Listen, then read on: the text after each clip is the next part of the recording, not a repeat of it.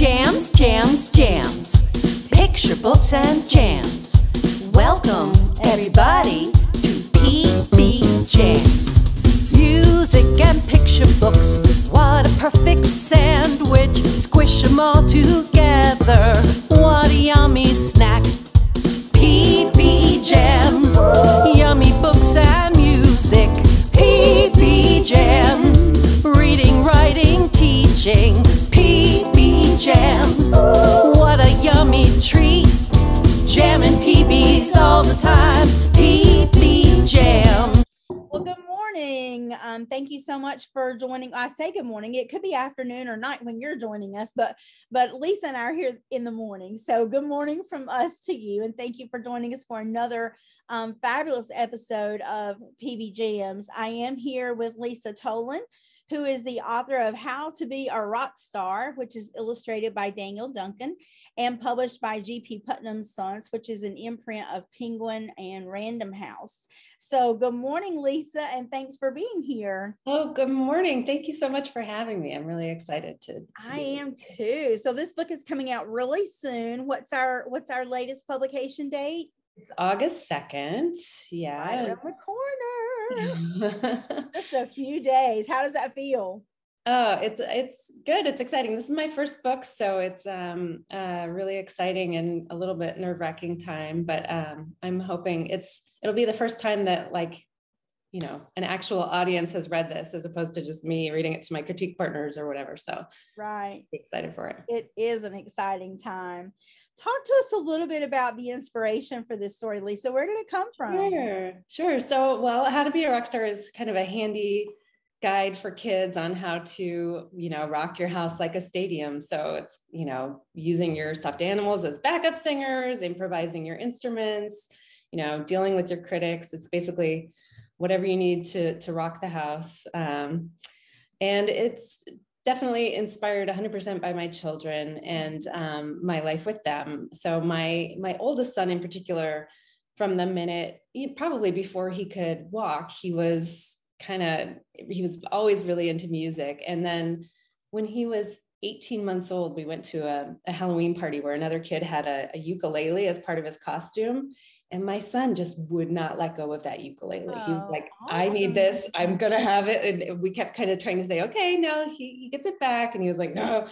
So, and he had never been like that with anything. He wasn't the kind of kid to steal toys or, dominate things at the playground. So we were like, I guess we need to get this kid a ukulele. And ever since then, basically that's his favorite toy. It's his thing. He's still, jamming out on guitar. He's 11 now. So we spent a lot of hours as a family doing kind of family band, and he when his little brother came along, they made their own band called The Kids. And so it was a lot of fun at our house. And I just really wanted to reflect that joy in a book, So I think a lot of books about music that I've seen were all about stage fright and like, oh no, can he perform? Can he not perform? And I didn't experience that with my son. He was so young and he was so into it. He was never like worried about performing. He just loved it. So I wanted to kind of let other kids and families, I hope, have like a tiny bit of that joy too. Yeah. So fun. I definitely think that joy comes across in the book. It's really fabulous. And I love the whole family band aspect and bringing in the rest of the family. And a lot of this is imagination driven. And so I love that imaginative play. I think that's something kids don't get to do as often as I feel like we did when we were growing up. So yeah, lots of super fun elements in this book. How about the musical connection? So obviously you've already talked about your son and his love for music. And so obviously when you write a book called How to Be a Rockstar, I mean, music is kind of inherent in all of that. Yeah. But talk to us a little bit about this, maybe the specific musical connections and maybe your musical connections as well. Yeah, sure. I mean, it's funny because when I first started telling people about, getting the book contract and this is going to happen, the first question I got was, are you a rock star? And I was like, what? Clearly no.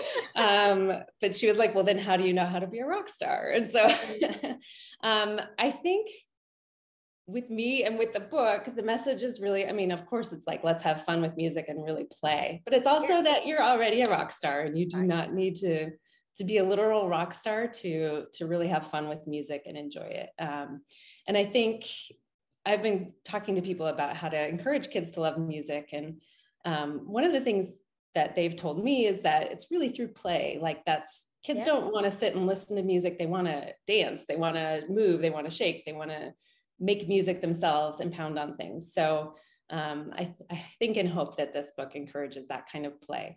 So I personally have very little musical background. I kind of, gave up the flute in 8th grade, and that was about the extent of my education.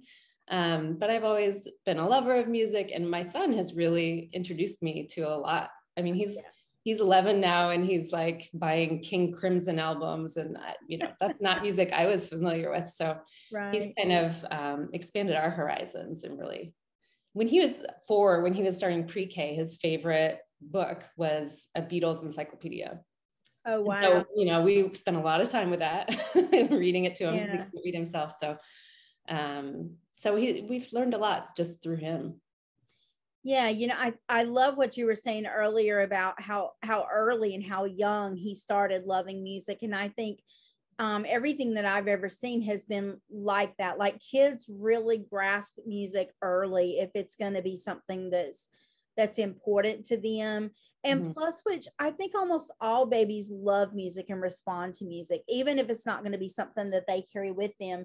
But like with your son, if it's something that they're really going to grasp hold of, that a lot of times it happens really early. They're either singing really early, or like he, latching onto the ukulele. And I love that he's still doing strings. Like, that's really fun. That's so cool. And it's a great message for all of you parents who are watching, to really, like Lisa said, to nurture that love of music and give them those opportunities. Super, super important.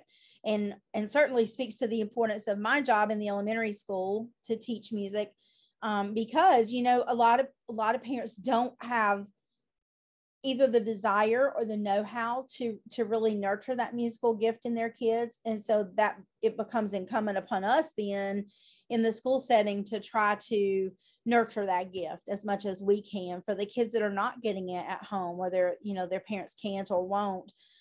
So yeah, lots of really, really great stuff right off the bat.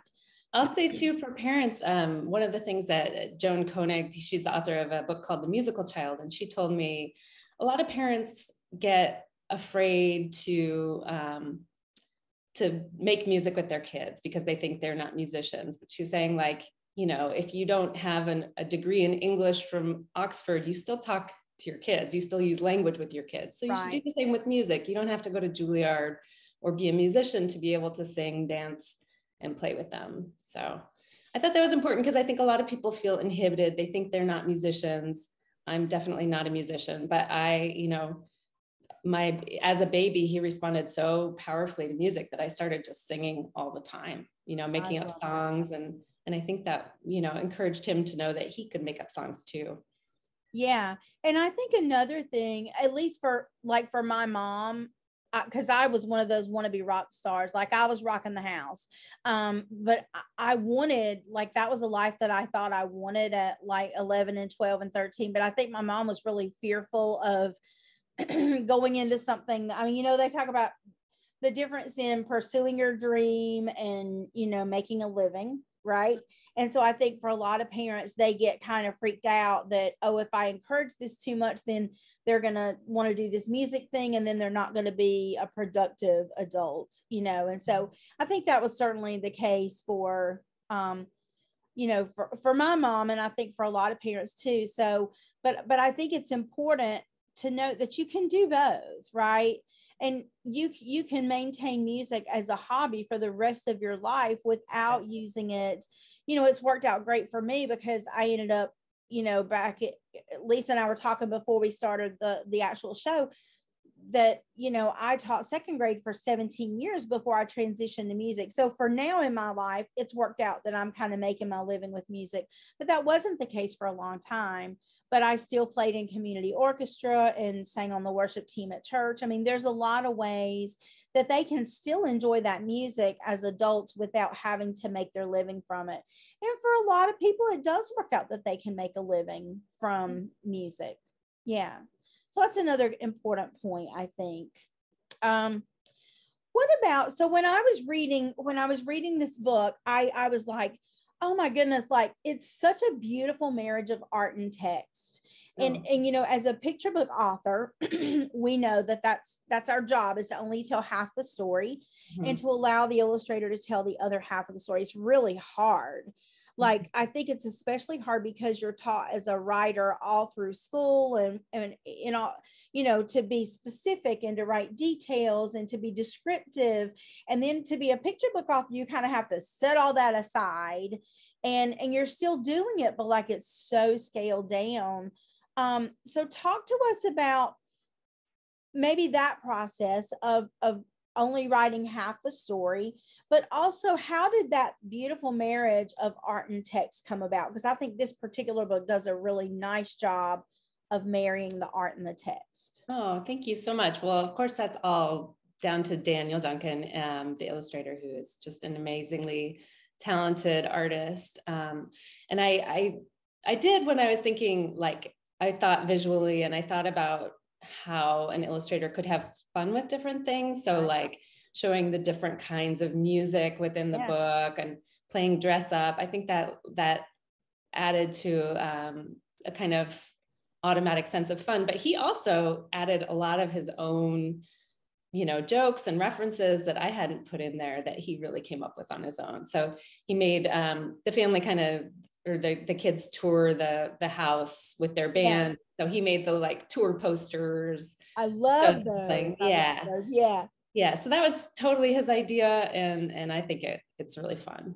So yeah, I think I tend toward understated or dry humor anyway. So I think sometimes that lends itself well to illustrations, because you can say one thing and the illustrations show something else. So like, you know, at one point they're mobbed by crazed fans, and that's the grandparents. So that was really like the only, I think, illustration note that I had, was to make that joke clear, was that the fans are going to be the grandparents. So. I love that. Yeah. So not many art notes, and you and he, now normally, for those of you who may not know that, normally authors and illustrators don't really communicate as they're working. Did you guys have any conversations or no?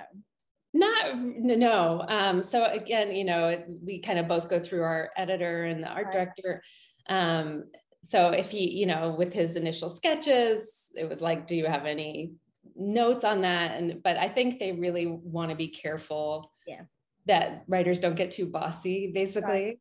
But that said, we're, you know, friendly on social media, and he likes the same, you know, soccer team that my husband and son like. And so I think, you know, we've had a nice kind of congenial relationship, but before the sketches came in or anything, that was, I think, taboo. Right. Yeah. Really nicely done. So is there anything, so we've talked about the music, we've talked about the inspiration, we've talked about the art. Is there anything that you would like people to know about the book that we haven't talked about yet? I'm going to ask you what's coming next, what we can look forward to. Sure. But about this particular book, is there anything else you'd like to share? No, I think it just, I hope that it, you know, I think it's a funny book and hopefully a fun read aloud. And I hope it's clear that it came from the heart. It's from, you know, our own kids. I think people also like ask sometimes about the little brother and where that came from. And that was really like when my son's younger brother was born, he would get really frustrated. You know, first of all, you have to be quiet when a baby's sleeping. And so if you're a kid who likes to make a lot of noise, that's frustrating. And he really wanted, you know, his parents' attention all the time. He wanted to keep doing these family bands, and, you know, I'd be off with the baby. So it was not really the same dynamic. And so we we really tried to instill in him that like, even if your, guitar strap gets twisted, even if things are going wrong, you got to keep playing. That's rock and roll. And that's really, I think, the message of the book. And at one point he told to me, he said, even if your diaper's wet, you got to keep playing. That's rock and roll. I love that. That's awesome. Yeah. So. Yeah, that theme of perseverance definitely does come through. I'm glad you mentioned that, because that's something we didn't talk about. And that's definitely a big theme in the book, and so important for kids. Well, for all of us, right? Because I mean, certainly for those of us who are authors, I mean, perseverance is absolutely key. Yeah. But for kids, it's really easy for them to give up, and it's great to instill in them that idea that no matter what happens, you gotta keep going. You gotta keep, you can't give up every time it gets hard. And you're right. For writers, especially, it's kind of a message to myself too. For sure. I think like with my kids, it's like, there have certainly been a lot of times when I thought, oh, I should just quit writing for sure. But you don't want to like model that for your kids. So in a way, having them has really inspired me to keep going. It inspired me to start, because one of the reasons I, started this was I'd always wanted to write a picture book, but I'd never actually done it, which is a different thing. And I realized I was spending all this money on like guitar lessons and everything for my kids, but I was trusting that they would learn these things at the age of 5 or whatever. And I wasn't trusting myself to learn a new skill, or investing that same kind of money in myself to learn a new skill. So I signed up for a class, took it, and then off we went. Nice. I love one of the things when I hear you talking, Lisa, is how that not only do your kids learn from you, but you learn from your kids. And I think that's a fabulous way, I think, to parent. It's a fabulous way to teach. And I think that's true for most of us who deal with young people on a regular basis. I mean, I learn from them all the time, from my students. I don't have personal kids, but I have over 500 students. And so that's a lot of learning. Yeah. But, they'll ask questions that I don't think to ask, or they'll, pursue things in a way that I wouldn't think to. And they'll come in and they'll share things that they're passionate about that I haven't been, or we'll find a connection to something. We do a May the 4th be with you, and we do a big Star Wars week or two in my music classroom every year, and always those Star Wars fans kind of come out of the woodwork, and then they're telling me all these details, which luckily I'm a fan, right? So we can have those conversations, but they're all the time telling me stuff that I didn't know, because I'm not as deep a fan as like my husband's the big fan, and I'm just a little fan. So they're all the time asking me questions or telling me, I'll Google, like they'll go, well, what about? And I go, gee, I don't know, but I'll find out, while you listen to this song, I'm going to Google and find the answer. So it's great that we can learn from them as much as, maybe more. Yeah. And they learn from us.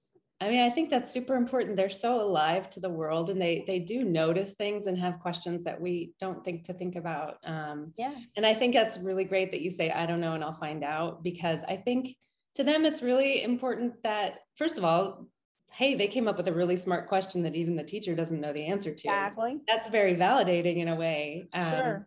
And it's also showing them how you work through problems, so I think that's great you do that. I think it's important for them to know that you're never going to have all the answers. Even when you get to be an old grown up with gray hair like me, I still don't know everything. It's like there's still things I have to ask, and I have to look up, and I have to check with the experts. And so that's very, I think, freeing for everybody to know that the pressure's not on for you to have all the answers or to know everything. It's okay to say, I don't know, that's a very important part of life, I think, is just to be able to say, I don't know. Yeah. So important that we model that for our kids.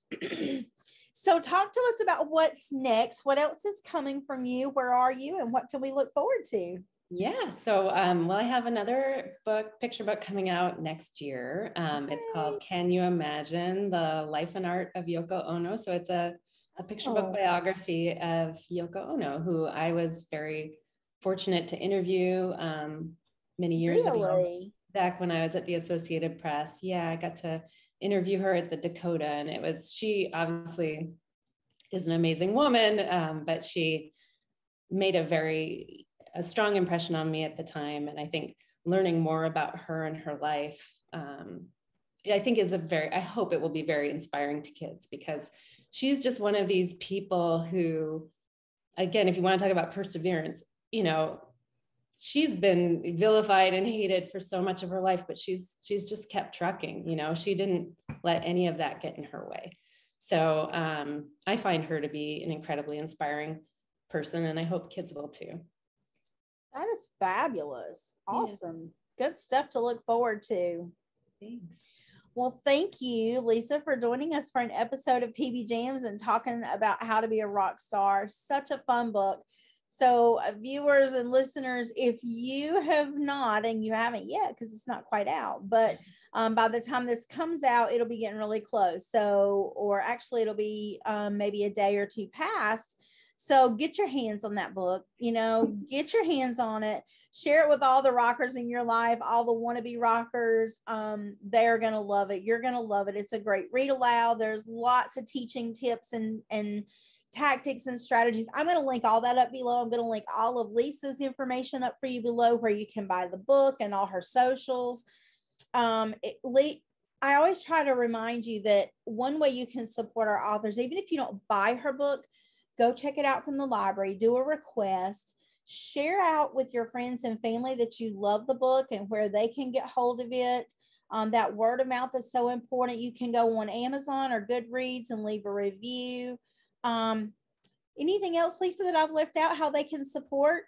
Those are all absolutely wonderful things, and obviously very much appreciated. But yeah, even if, borrowing it from the library is a great thing. Sharing it with somebody you love would be a wonderful and meaningful thing to me. So. Yeah, order as a gift for all those young rockers in your life. Yeah, lots of great ways you can support, even if it doesn't come out of your pocketbook.